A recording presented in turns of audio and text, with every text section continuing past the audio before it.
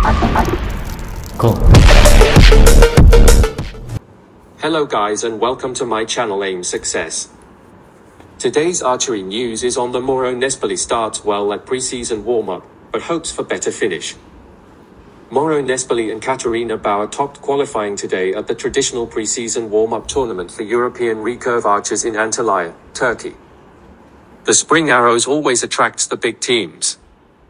But with less than 4 months until the Olympics, and this same field set to host the final qualifier for Paris 2024 in early June, every arrow matters, perhaps more than usual.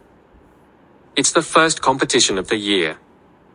It's important to start well if you want to finish better, said Nespoli, who was runner-up in the recurve men's competition at the last Olympic Games, held in Tokyo in 2021.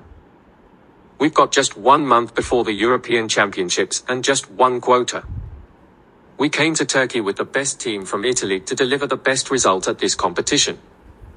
The team champion at the Europeans will qualify 3 athletes to the Games. Olympic medalists were clustered at the top of the qualifying board in Antalya. Meet talks at the target in Antalya in 2024. Tokyo silver medalist Nespoli's 687.72 arrow 70-meter round led 3 archers tied on 681. 2 of those were Rio 2016 runner-up Jean-Charles Valadant and the man who beat Mauro in the Tokyo final, reigning Olympic champion Meet Gazos. This is Meet's home field. Bauer's top seed in the recurve women's event wasn't just important at this event, but for her ambitions towards the Games.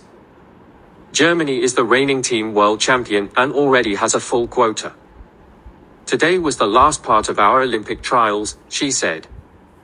It was a good start for the team. I think we can be confident for the season.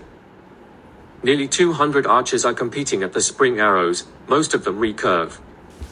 Among the handful of visiting compound archers is 2-time Hyundai Archery World Cup stage winner in 2023 Joseph Basansky, who shot 2 points behind Turkish archers Batuhan Akayoglu and Emirkan Haney over qualifying.